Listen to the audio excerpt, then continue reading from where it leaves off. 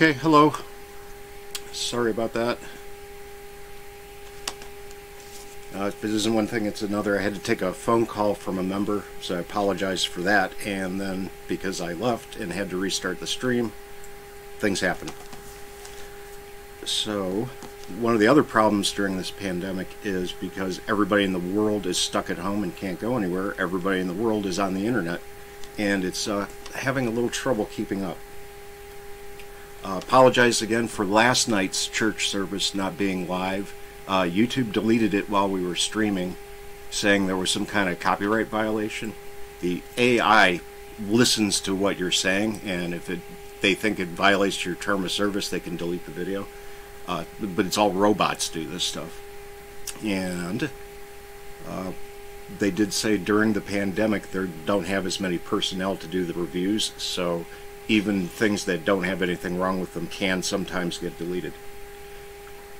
So once again, I apologize for that, but you don't want to hear about that. I will upload the video I saved after this morning prayer, and then I'll upload the new video from last night's church service so you can watch it.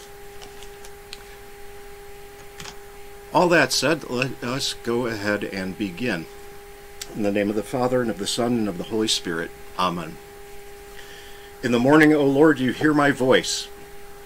In the morning I prepare a sacrifice for you and watch. My mouth is filled with your praise, and with your glory all the day.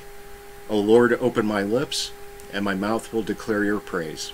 Glory be to the Father, and to the Son, and to the Holy Spirit, as it was in the beginning, is now, and will be forever. Amen. Our psalm this morning is Psalm 82.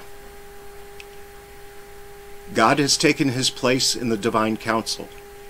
In the midst of the gods he holds judgment. How long will you judge unjustly and show partiality to the wicked? Give justice to the weak and the fatherless. Maintain the right of the afflicted and the destitute. Rescue the weak and the needy. Deliver them from the hand of the wicked. They have neither knowledge nor understanding. They walk about in darkness. All the foundations of the earth are shaken. I said, you are gods, Son of the Most High, all of you. Nevertheless, like men you shall die, and fall like any prince. Arise, O God, judge the earth, for you shall inherit all the nations. Our Old Testament lesson this morning is from Genesis 45, the continuation of the story of Joseph's brothers being reconciled with Joseph when they visit Egypt during a famine. And we're beginning in the first verse. Then Joseph could not control himself before all those who stood by him. He cried, "Make everyone go out from me." So no one stayed with him when Joseph made himself known to his brothers. And he wept aloud so that the Egyptians heard it, and the household of Pharaoh heard it. And Joseph said to his brothers, I am Joseph. Is my father still alive? But his brothers could not answer him, for they were dismayed at his presence. So Joseph said to his brothers, Come near to me, please. And they came near. And he said, I am your brother Joseph, whom you sold into Egypt. And now do not be distressed or angry with yourselves, because you sold me here. For God sent me before you to preserve life. For the famine has been in the land these 2 years, and there are yet 5 years in which there will be neither plowing nor harvest. And God sent me before you to preserve for you a remnant on earth, and to keep alive for you many survivors. So it was not you who sent me here, but God. He has made me a father to Pharaoh, and lord of all his house and ruler over all the land of Egypt. Hurry and go up to my father and say to him, Thus says your son Joseph, God has made me lord of all Egypt. Come down to me, do not tarry. You shall dwell in the land of Goshen, and they shall be near me, you and your children and your children's children, and your flocks, your herds, and all that you have. There I will provide for you, for there are yet 5 years of famine to come, so that you and your household and all that you have do not come to poverty. And now your eyes see, and the eyes of my brother Benjamin see, that it is my mouth that speaks to you. You must tell my father of all my honor in Egypt, and of all that you have seen. Hurry, and bring my father down here." Then he fell upon his brother Benjamin's neck and wept, and Benjamin wept upon his neck. And he kissed all his brothers and wept upon them. After that his brothers talked with him. When the report was heard in Pharaoh's house, "Joseph's brothers have come," it pleased Pharaoh and his servants. And Pharaoh said to Joseph, "Say to your brothers, do this: load your beasts and go back to the land of Canaan, and take your father and your households, and come to me, and I will give you the best of the land of Egypt, and you shall eat the fat of the land. And you, Joseph, are commanded to do this: take wagons from the land of Egypt for your little ones and for your wives, and bring your father and come. Have no concern for your goods, for the best of all the land of Egypt is yours." Then he sent his brothers away, and as they departed he said to them, "Do not quarrel on the way." So they went up out of Egypt, and came to the land of Canaan to their father Jacob. And they told him, "Joseph is still alive, and he is ruler over all the land of Egypt." And his heart became numb, for he did not believe them. But when they told him all the words of Joseph which he had said to them, and when he saw the wagons that Joseph had sent to carry him, the spirit of their father Jacob revived. And Israel said, "It is enough. Joseph, my son, is still alive. I will go and see him before I die." Our writing this morning is from St. Thomas Aquinas. The argument against the power of Christ's passion. The devil exercises his power over men by tempting them and molesting their bodies. But even after the passion he continues to do the same to men. Therefore we are not delivered from his power through Christ's passion. Aquinas responds, "God permits the devil to tempt men's souls and harass their bodies, yet there is a remedy provided for humanity through Christ's passion, whereby a person can safeguard himself against the enemy's assaults, so as not to be dragged down into the destruction of everlasting death. And all who resisted the devil previous to the passion in Old Testament times were enabled to do so through faith in the passion, although it was not yet accomplished." A further argument is put forth, according to Hebrews 10:14, "For by a single offering he has perfected for all time those who are being sanctified. The might of Christ's passion endures forever."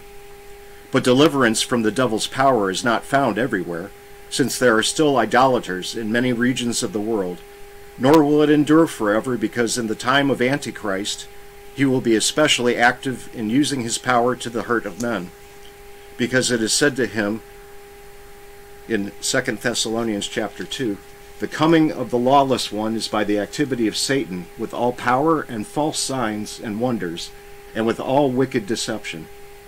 Consequently, it seems that Christ's passion does not deliver the human race from the power of the devil. Aquinas responds, "God permits the devil to deceive men by certain persons, and in times and places according to the hidden motive of his judgments.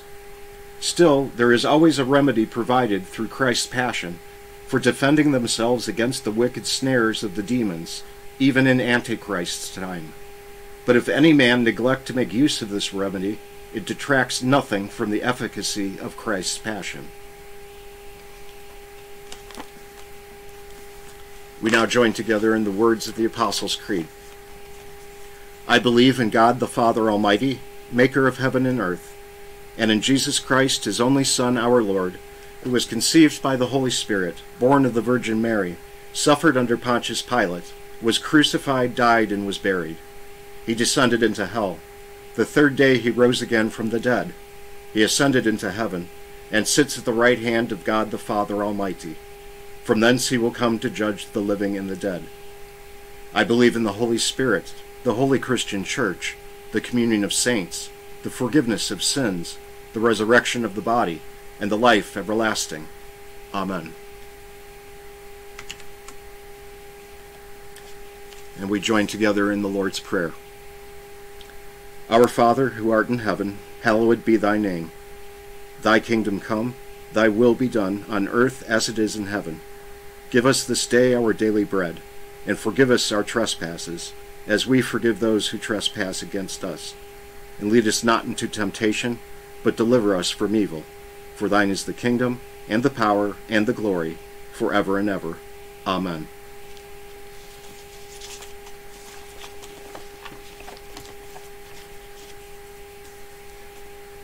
The prayer for Thursday is for the church and her pastors, for teachers, deaconesses, and other church workers, for missionary and all who serve the church, and for the salutary use of the Lord's Supper.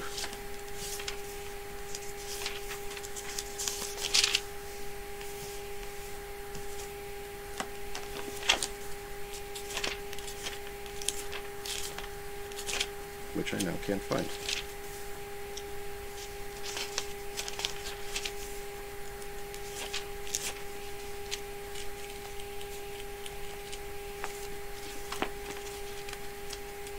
Okay.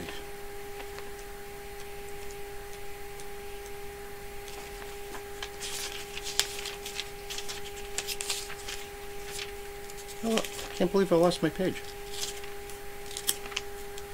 That boy. What have I done?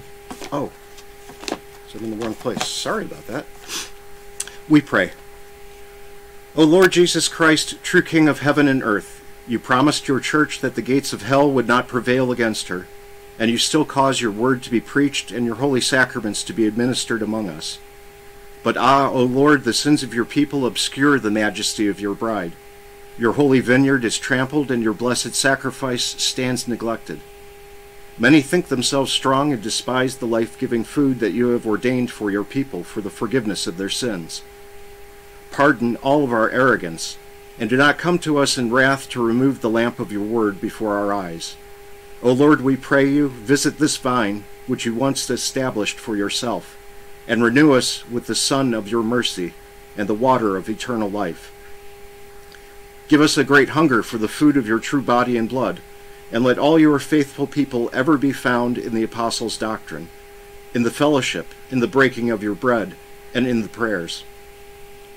We implore you, O Lord, for our altar, that it may ever be a place where the medicine of eternal life, the forgiveness of our sins, strengthens us in body and soul, that disbelief and impenitence may stay far from all who come there, so that they may not eat and drink to their own judgment.